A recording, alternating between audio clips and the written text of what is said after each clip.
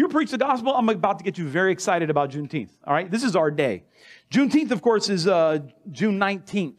It's sometimes called the Second Independence Day. Now, we know Abraham Lincoln signed the Emancipation Proclamation in September 12th of 1862. Follow along. You're going to be in history school for a second. All right? All right?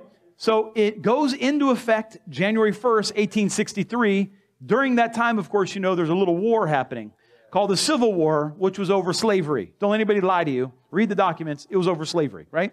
And so in the middle, this was the middle of the Civil War that it came into effect. And now you might say, I hear you, don't, before you get offended, I didn't own any slaves. I didn't put anybody in slavery. Yeah, we know that, all right? We get it, right? But we need to revisit this because this needs to remind us what evil we are capable of when we don't follow the gospel. This is not that long ago in human history that people in our country owned other people in our country. It is so beyond imagination that we would do that. We need to know how sinful man can be if he does not have the gospel being preached to him. Right? Amen. Amen. And so without a prophetic voice, we will live in sin.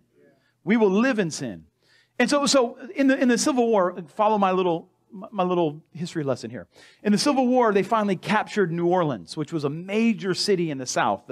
The North captured New Orleans. And when that happened, slave owners started migrating west in America, right? And so many, it says almost, the estimates around 150,000 slaves were brought into Texas. One slave at that point said it seemed like all the world was moving to Texas in that time. And so the Civil War ended on April 9th, 1865, which effectively, finally, reunited the United States and all slaves were free. But how many of you know not everybody was giving up their slaves just because the government said they were free? And so these people who had moved into Texas, in West Texas, they didn't free their slaves. And finally, Major General Gordon Granger moved down to Texas in June of 1865, and he saw that they weren't abiding by the laws. And so Major General Gordon Granger said, hey, just so y'all know, your government in Texas, it don't exist no more.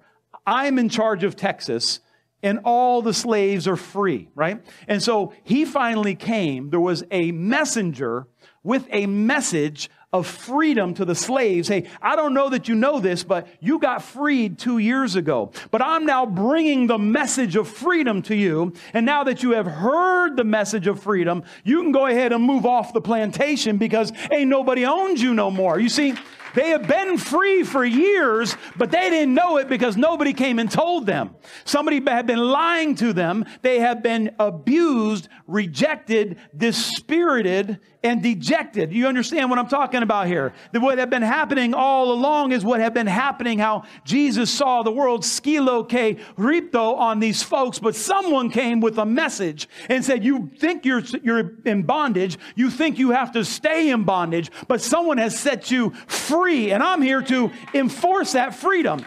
You see, Juneteenth is the preacher's holiday right here, because when the preacher shows up with the good news, people become free. This is what happens. So I love me some Juneteenth because it gives me authority to preach the gospel to those who don't know. I see you're living in captivity, but the Lord has set you free on the cross. You see, He died a sinner's death and He was raised from the dead. You don't have to live under this oppression anymore. You can live free in Christ. Can you say amen?